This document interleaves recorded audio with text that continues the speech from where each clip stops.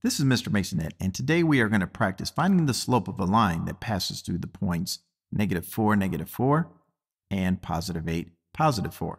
And to do this, we are going to use the slope formula.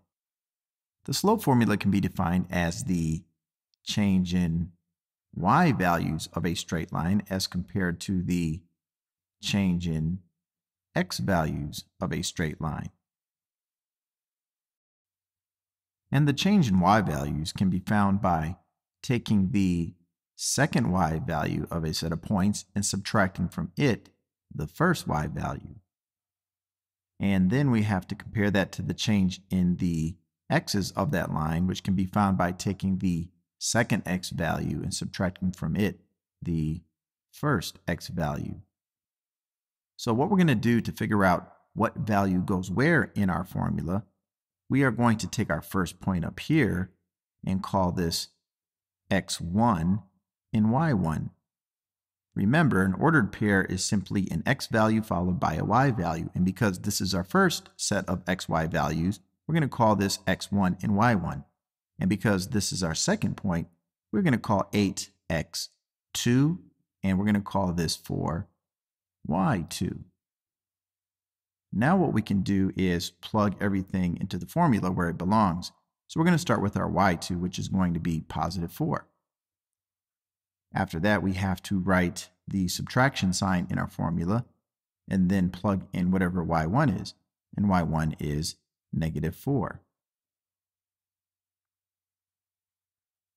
All right, now we have to put our fraction bar here and substitute x2 with +8. And then we write a subtraction sign, and x1 is -4. Now the next thing that we have to do is simplify the numerator and simplify the denominator. Now remember, when you are subtracting a negative or have two consecutive negatives, we have to turn those both into positives. And we have the same thing on the bottom here, so let's just turn those into positives. So when we simplify the numerator, we really have 4 + 4, which is 8. And for the denominator, we have 8 + 4, which is 12. And then you got to ask yourself, can you reduce what you have right here? And we have a change of y of 8 as compared to a change of 12 for the x's. And because 4 is a common factor of 8 and 12, we can reduce by a factor of 4. So 8 divided by 4 is 2, and 12 divided by 4 is 3. So the slope of a line that passes through these 2 points is going to be a change of 2 compared to a change of 3. And we call this change of the y values the rise, and we call this change in x values the run.